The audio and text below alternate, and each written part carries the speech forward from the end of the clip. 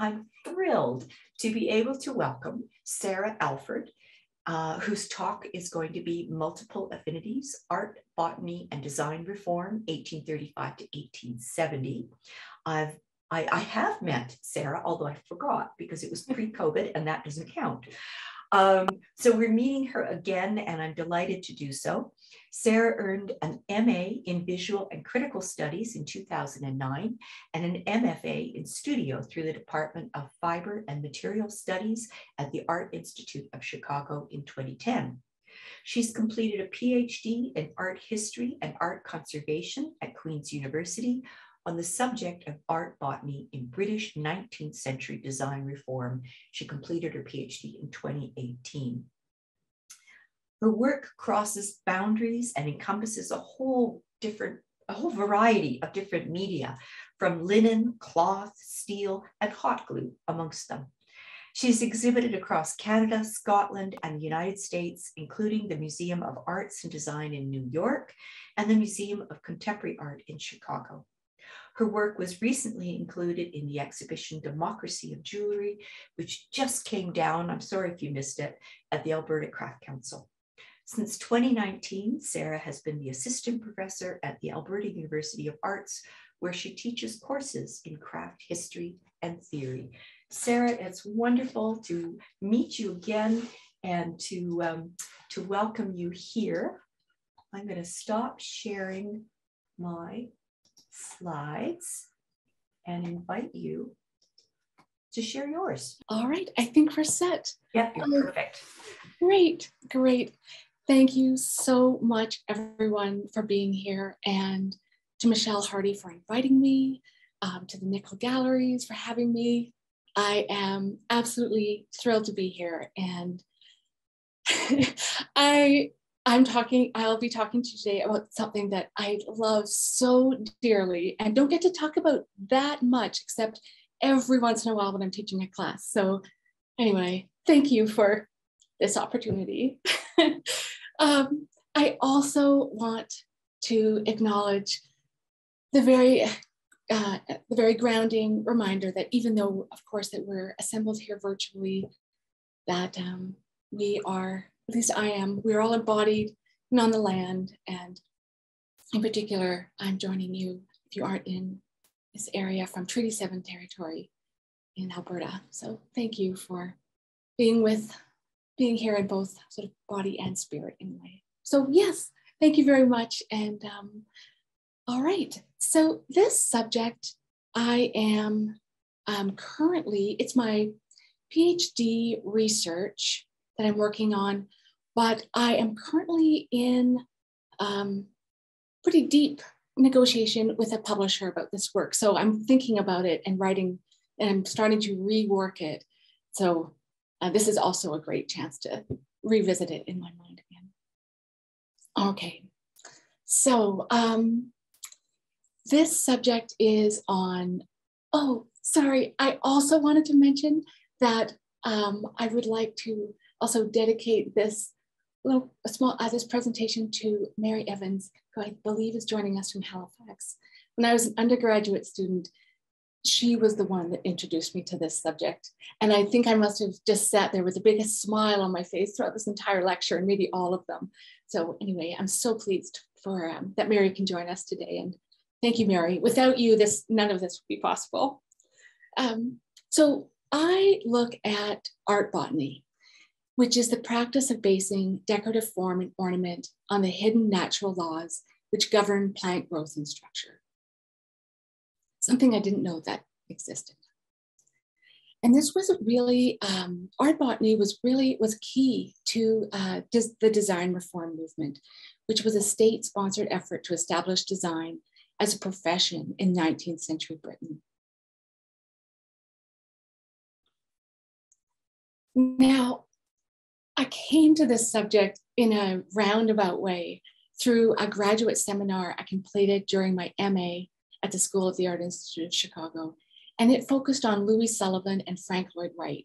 Now, I took this class just because I was in Chicago, and I thought, oh, I should learn something about Chicago while I'm here, but this course was a life changer.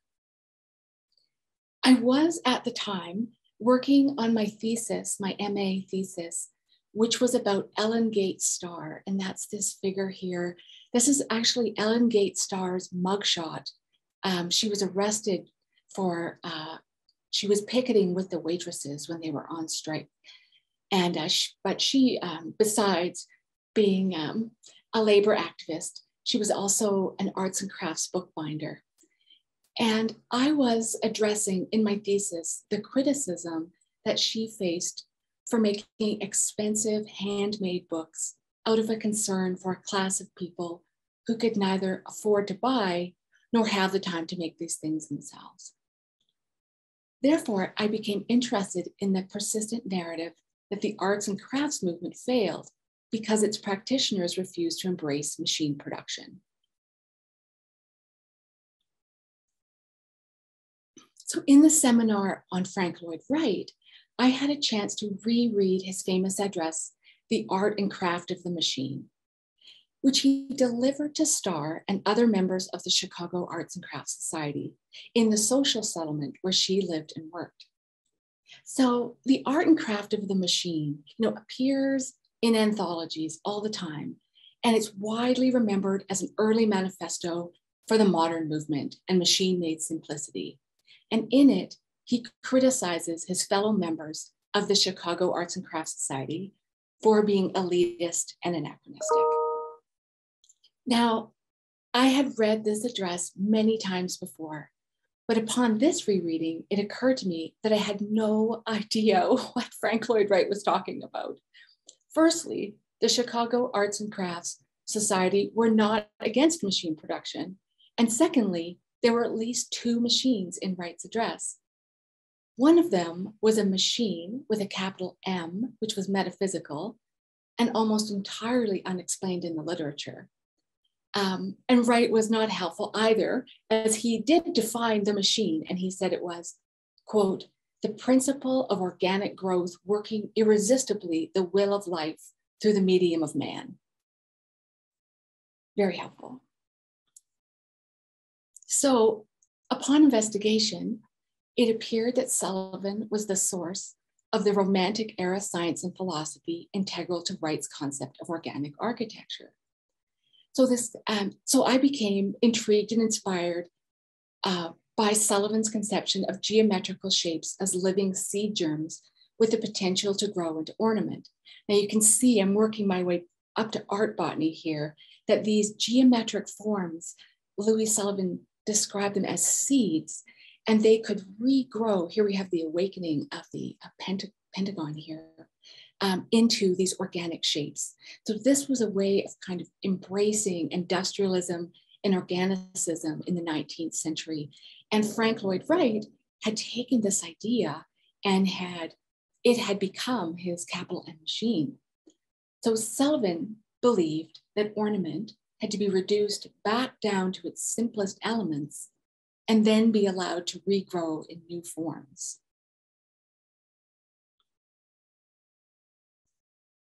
So I learned that Sullivan's famous aphorism, form follows function, which I always associated with 20th century modernism, is connected in fact to 19th century botanical science and idealist philosophy. And so you can see here, this is not a great image of this. It's hard to find good images of this online, but this is from his System of Architectural Ornament in 1922. And in it, he says that if you need a further explanation of how all of this works, this form of decoration works, you should look to botanical textbooks, and he recommends some in particular. So you can see these ideas of these leaf shapes and these symmetries, and then that's this way in which he's got this way in which they form. So form follows function for Sullivan kind of meant the way an acorn grows into an oak tree, not the way, an ergonomic cup feels good in your hand. It's something simple grows into the realization of itself, and that's form follows function. So in Romantic era botany, plants and machines were not the simple dualities they appear to be today. And at this point in my studies, I'm thinking, there's such a thing as Romantic botany? That's amazing. So this class and this idea that ornament could grow out of these forms inspired my MFA project at the School of the Art Institute. So I had this window for my final project, and you can see Louis Sullivan's, it's his building, and there's a geometric form there. And I started drawing with hot glue here, that ornamental shape. And I drew it on glass with a template, and I started out with the very simple pattern that Louis Sullivan had on his window. But then I would change the template every few rows. And what I would do is allow the hot glue, because it makes those strandy, kind of alive bits that you just would normally, I was picking them out of the hot glue at first, all those little threads.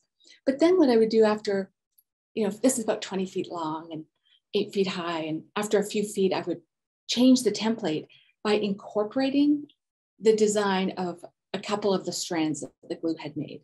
So by the time I got to the end of this section, it was still a patterned repeat, but hopefully growing, as Sullivan had promised, from this simple into this complex form. And so here it is by the end. So this is still a repeat, but you can see the city of Chicago through that. And it was all drawn with a hot glue gun. So here is my experiment. Does industrial material have a natural tendency? And if you allow it, if you allow those forms to grow, do they grow organically? Do they flower? And I was so delighted that after months and months of the hot glue in my studio, it really did seem to do so. And in this work, I also came across Barbara Kieser's essay, Ornamentus Idea, Indirect Imitation of Nature in the Design Reform Movement. It was written in 1998, and it introduces 19th century natural philosophy as integral to design reform, in the same way that 19th century natural philosophy was integral to Sullivan and Wright's practice in thinking about organic architecture. So I then went on to do my PhD, looking at and investigating the ways in which natural philosophy and botanical science became part of design, the design reform movement in 19th century Britain. So anyway, that's a very long introduction to how it is I came to this subject, but I'm unable to extricate what it is I'm making and what it is I'm thinking about at any time. It's really my method. So yeah, so here we go. And now we have got this very plain, this is the report from the Select Committee of Arts and Manufacturers, Minutes of Evidence and Appendix. Yes, studying design reform meant a lot of time studying these parliamentary reports. But the fun part is you get to study them at the V&A Museum in the library. So anyway, parts of it's very dry and parts of it impossibly exotic and joyful and interesting at the same time. So despite its metaphysical leanings, design reform began in a very prosaic way. In 1835, as a government inquiry into why Britain, despite being a great manufacturing power, didn't have its own design aesthetic. Manufacturers seemed content to use historical patterns or designs copied from France. But after the Napoleonic Wars, this became an issue of national importance and security to Britain, that that they're not just copying French patterns anymore in design, and that they go from not only just being an industrial powerhouse, but also having a British design aesthetic. So how does that happen? So the government inquiry led to the creation of the Government Schools of Design, the Government School of Design, and many other following designs. And this school is now the Royal College of Art in London. And the object of the schools was to train artisans how to design original patterns. So the people that were actually doing the work in the factories were being sent to the Government School of Design in order to learn how to also become designers.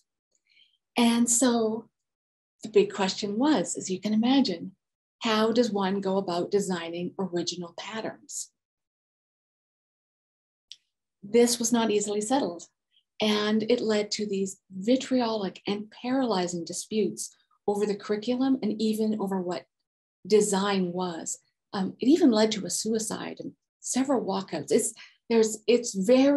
This parliamentary inquiry and this idea over what design is was very dramatic. So design reform began in the 1830s, and the inquiry basically was called by the philosophical radicals in the British Parliament. And they were radical in that they supported modernization. So the inquiry was to ally the manufacturing population against the Royal Academy, which was perceived as this bastion of inherited privilege. And it was hoped that the public would come on side with the radicals. And the report that came out of the inquiry said the academies narrow the proper basis of all intellectual excellence and mental freedom, unquote. So the goal was to overthrow this hierarchical system of the Royal Academy and to replace it with these artisans working in design schools.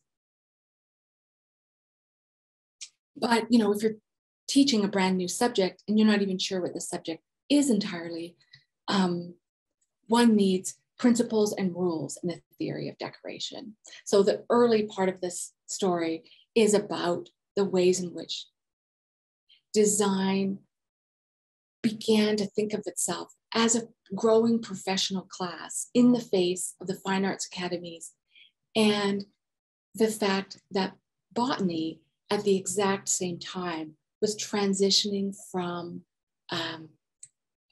a theological, philosophical pursuit and into a science as well, a civil science.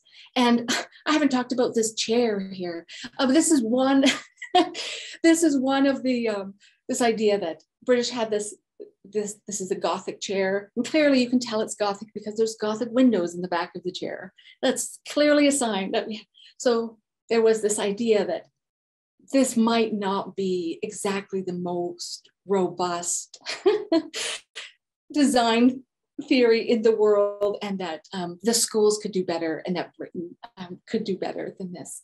And it started to align itself as a design, began to think of itself as a profession. So this is what this design reform movement is about.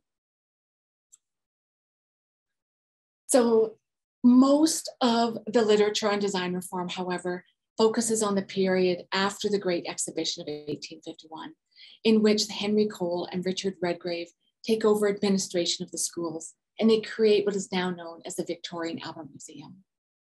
So this Great Exhibition, this is a mammoth turning point, and it was a mirror of upper class society, and it gave rise to a lot of hand-wringing over this crisis of taste in Britain, that indeed the design reform movement, having been in the works and having artisans being trained, hadn't actually worked. Something, the goods that were still being made by manufacturers hadn't become this exalted British design aesthetic yet.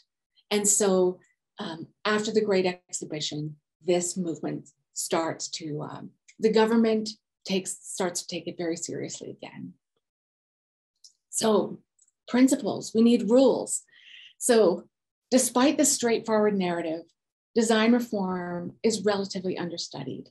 And this post-1851 period is generally characterized as a bizarre moment of government overreach, in which the state attempted to influence what was considered good taste. So clearly, as you can tell by my slide here, this is wrong. This is not good taste. So the government officials say, we need some rules here, and this is definitely not good taste. And you can probably understand why looking at it. Same with the Gothic chair and the Gothic windows in the back of the chair.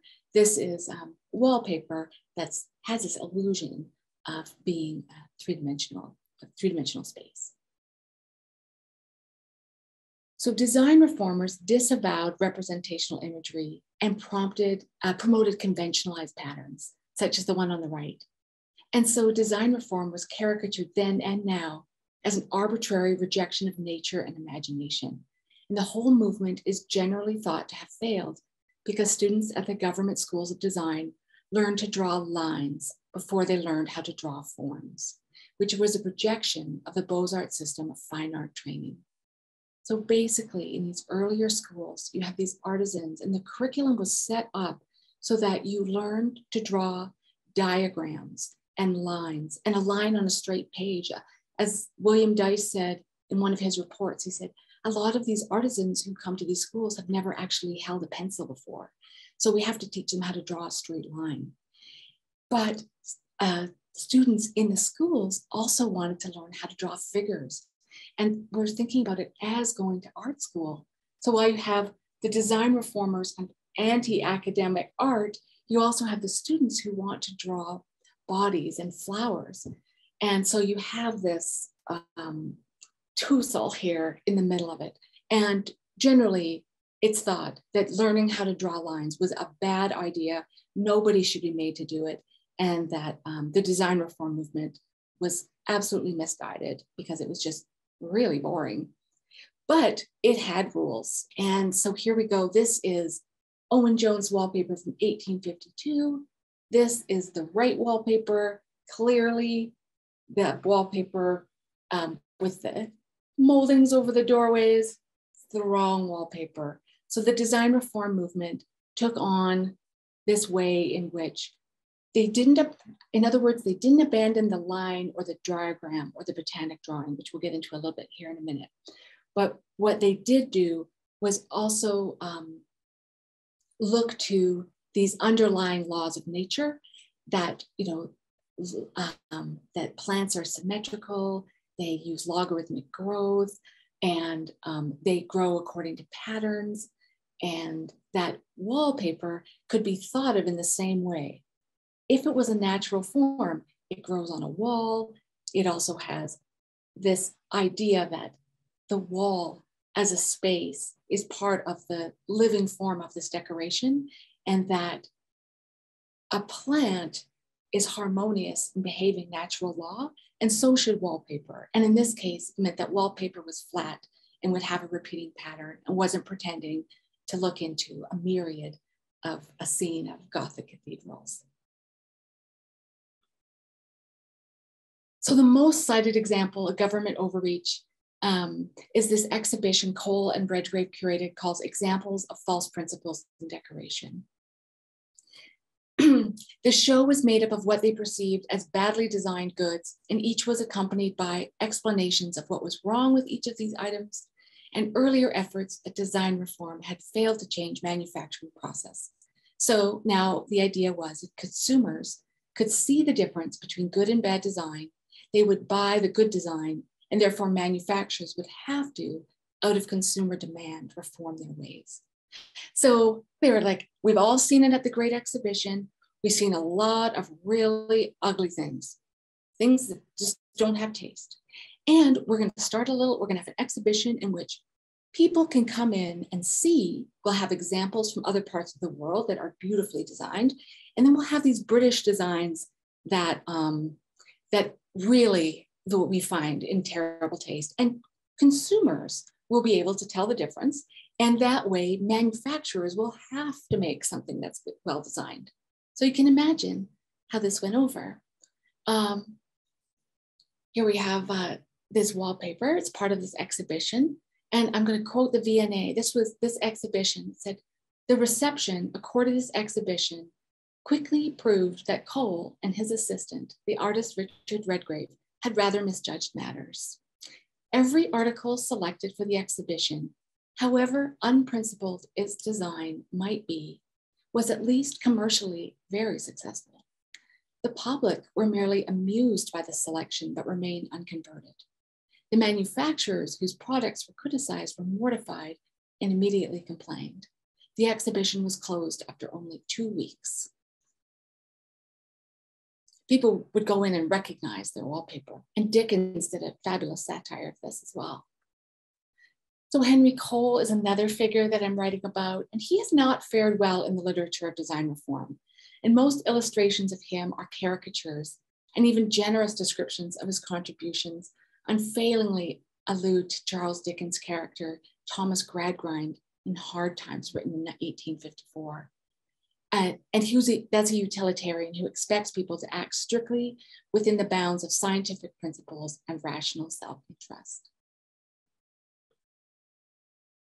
So in the second chapter of Hard Times by Dickens, Gradgrind, in an address to students in Coketown, rebukes Sissy Jupe for admiring carpets with flowers on them.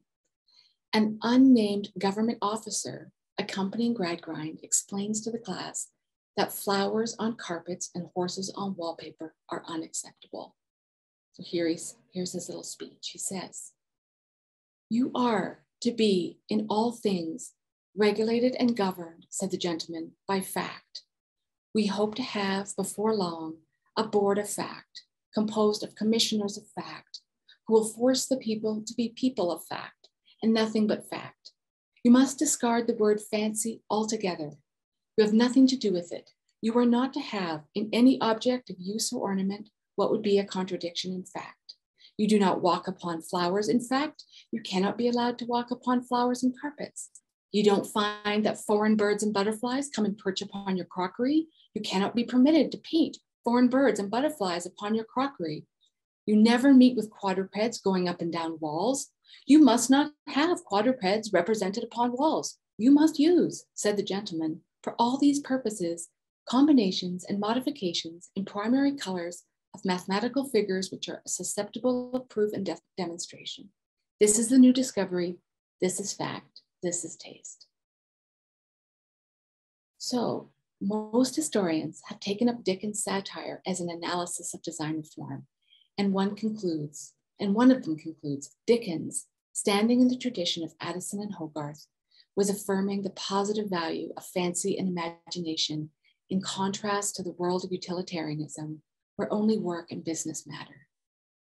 So the historiography in design reform is considered, so in the historiography, design reform is considered to have failed for two main reasons. The first is this misguided attempt by government bureaucrats to eradicate an enduring and innocent love of flowers on carpets. The second, as I mentioned before, is that students at the government schools of design learned to draw lines before they drew forms, which is characterized as a tedious, oppressive, bureaucratic, mechanical, and inartistic approach. Now, I suggest, however, that design reform's narrow principles take on a lot more clarity if one understands them in terms of concurrent developments in natural science. Learning to draw lines over forms was a way to develop, quote, what they called the intelligent eye, which could both see and depict the hidden underlying laws at the heart of nature. Therefore, as nature did, designers could make things that are useful, beautiful, and true. So what I was saying before about the wallpaper and the wall having an organic relationship with each other, in which the wallpaper itself is like a living form that would be, that would represent and be part of, if the wall was extending itself organically, it would be flat and have these patterns. And so here we have, so I argue that instead of it being this way to stamp out flowers on carpets that were representational, that design reformers were looking at the way in which botanical science at the time was looking at these natural underlying scientific laws, and then using those to draw out these new patterns. So here, for example, we have Kate Greenaway. She's an illustrator she's well known for her children's books illustrations in the 19th century. And this was her final project at the Government School of Design.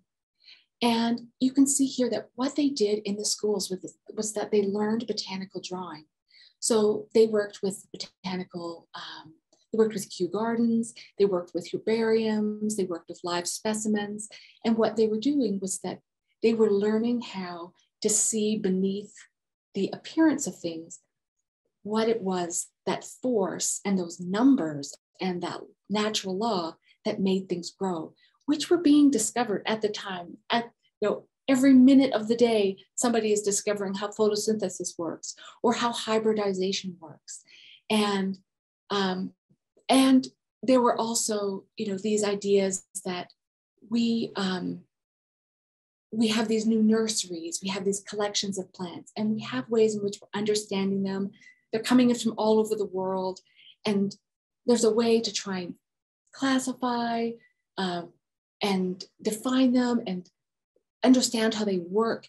And designers were like, we're going to take the same principle, we're going to take that same approach, that scientific approach, and apply it to design, which means not drawing something that's representational, but drawing something that reveals its hidden natural law. So here we have Kate Greenaway's botanical drawings that she's done. And underneath it, you can see maybe the pencil lines there of also sections of the botanical drawings. But the two geometric forms are representations of those plants as they appear in their ideal form, in the ways in which the natural law and the way in which the organic tendencies of the plants and how they grow can be realized in these different patterns. So this is actually a drawing, two drawings of flowers, and then two design performed, those plants seen through the intelligent eye. So I make this claim that design reformers, what they deemed inappropriate for the surface decoration of carpets, jugs, wallpaper, furniture, etc., was not, as the historiography suggests, a rejection of nature, but was rather an embrace of botanical science as a source of fantasy and imagination. And so Richard Redgrave here, he urged students at the Government School of Design to pay attention to the underlying patterns of plant shapes and to create new forms of ornament based on these laws. So here we have the sow thistle growing, naturally, and then you apply the underlying principles of symmetry and unity and variety and all of these things that people were discovering, and using those laws to redraw the plants according to these principles. And that's the sow thistle on the other end. And so one of the things was, you remember that one of the things we were thinking about, the whole reason we have design reform in the first place is like, how do we teach people to draw new patterns? How do we come up with something new that's just not based on historical precedent? We have the Athenian honeysuckle pattern here on the top from the Greeks, and we've been using it in our railings and buildings ever since. It's so perfect. But Redgrave, he said, understanding botany was a way to avoid copying. And so Redgrave said, the reasons the Greeks could come up with this enduring, ahistorical, perfect honeysuckle design was because they understood the underlying law of the plants and how they grew and applied that to design. And he said, we could do the exact same thing. We're living in the 19th century. We know so much more about these laws. Let's apply them to design. We could come up with something new. And so Christopher Dresser, he actually got his PhD in botany, and he was Redgrave's probably his best known student. So Dresser taught botany to aspiring design teachers and medical students until 1868. And so we have here this demonstration of how you use botanical science to come up with this final design here. Here's just an example to illustrate the design lectures. And this toast rack has never been aligned to these lectures or these principles before, but I really enjoy the, I think there's a little bit in common there, I think it's just another example. So Dresser believed that the fundamental laws of beauty boil down to simple repeating symmetrical patterns that could be revealed by an understanding of plant morphology. So plant morphology describes how a plant is interrelated. It's an interrelated and harmonious system. It's how all parts of a plant work together. So you see here we have this flower, fruit, stem, leaf. We have this way in which this morphology of flowering plants. However, there is another meaning of morphology, which is older, less empirical, and more idealist. So morphology also describes the search for underlying generative forms, which you remember this is what the design reformers are after. And so this is Goethe's depiction of the archetypal plant, the plant from which all other plants springs. So this is a plant in which it's the plant. It's the plant from which every other plant comes from. And so there's this idea that if you can get to these underlying forms, you'll not only understand the symmetry and the natural law of these plants, but there was this way in which design reformers also became, Christopher Dresser especially, became really interested in this idea that there was one form, like one generative form from which this form sprang. So if you peel back a plant, you get to its lines. If you peel it back even further, you get to its ideal form. And so this ideal form, like this, is the generation of all these new plants and new ideas. So this was the design reform idea. Oh, we're going to go back and find the ideal forms as well. Then we'll have an unlimited number of new designs. We just need to find that generative source.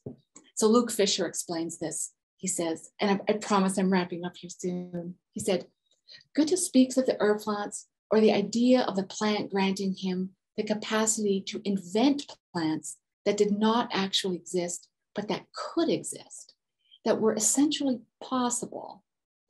In using formative natural law as the foundation for essential design principles, one could, it was hoped, make these laws visible within the built environment.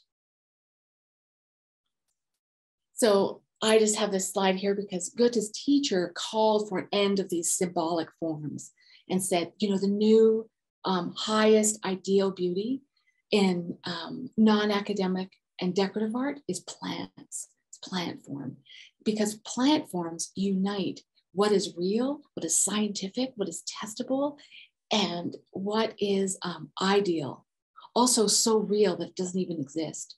So design reform is after bridging these two realms, the ideal and the scientific, in a vase or a wallpaper. How is that not fascinating? It's like, yeah. So, you know, these ideas have their basis in transcendental anatomy, which held that all plants and animals were built on one basic plan. The thing that happens that's interesting in design reform as well is that they're looking at current, you know, cell development, current theories in botanical science, and applying them through this idealist lens to objects of everyday life in order that your own house could inhabit both of those realms of the natural world and the ideal world at the exact same time. So the reason they were just so against those darn flowers on carpets was because they just were a jumble of messages. The petals weren't right. You know, everything had to be correct down to the numbers of petals and the way the symmetry worked. Because if it didn't, it was just a jumble of imagery that created a kind of chaos. So the discovery of the golden section, all the nautilus shells, cell theory, you know, we have this way in which we have these older pre-Darwinian scientific thoughts as well that were replaced by Darwin, but the design reformers, they were kind of uninterested in Darwin. They were really interested in this idealist science. And so the this jumble, this illegible way in which we were having these flowers on these carpets and this, you know, these ridiculously thick, heavy stems that were supposed to be draping over chairs, that was sort of seen as just that was, as I mentioned, just like a jumble. It didn't make sense. And that if you're going to have the kind of harmony of nature in your environment, in your house and in your life, then you needed it to be correct. You needed it to be, like, you needed the math to add up. And so we have here the grammar of ornament. And this is where I'm going to leave off here pretty quick. So understanding the underlying ideal generative form of a plant, therefore, becomes the answer to our big design reform question: how does one go about designing original patterns? It boils down to the intelligent eye, trained by botanical study, which can identify the essence of form and then allow it to regrow into new forms and new patterns. And so we're remembering Sullivan's seed germ here. So an example of this way of seeing is found in the Grammar of Ornament by Owen Jones, who is a design reformer. And it's a compendium of design styles from all over the world. And this is a page from Persian. This is Persian number 2.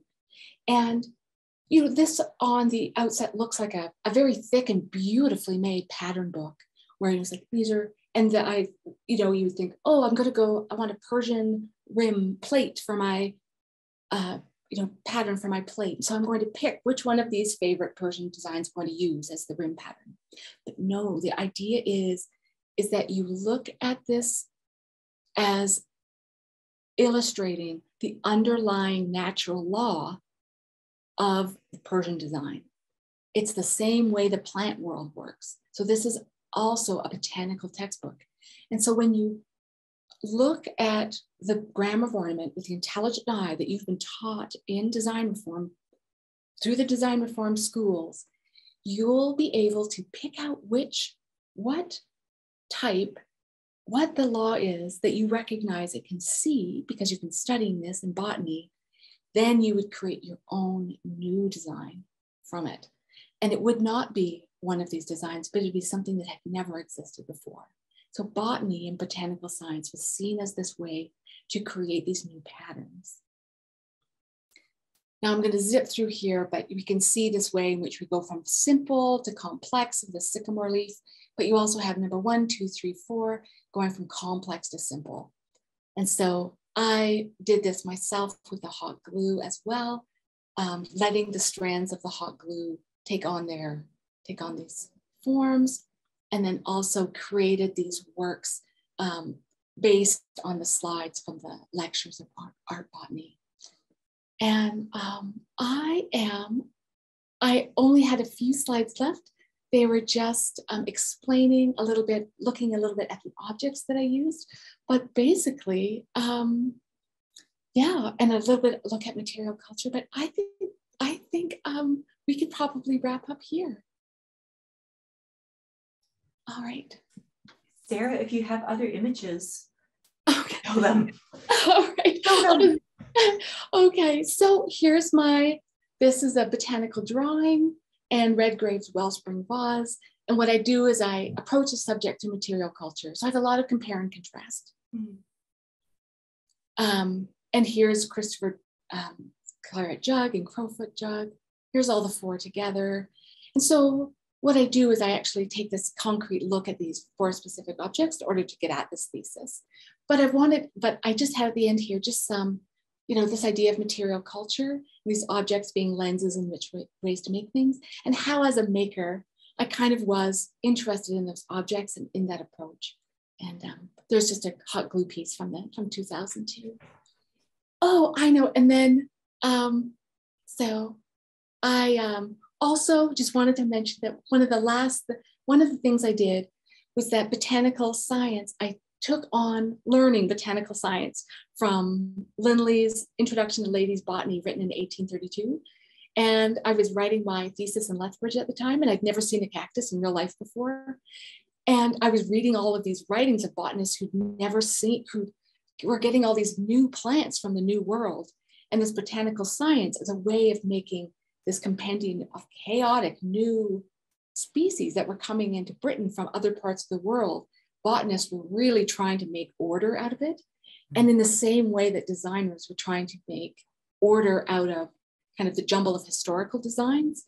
And so I was reading these discoveries of these new plants. So I started I botanized basically the early 19th century botany on my own as part of an art project. And it was such a way of loving this thesis topic even more, because my delight at seeing this cactus for the first time in real life was mirrored and echoed by this confusion and flux and celebration of and horror of all of these new plants in Britain, and this way in which we're making sense out of order. And I had this last slide. It says, this is John Lindley. So this is botanical scientific writing in 1832.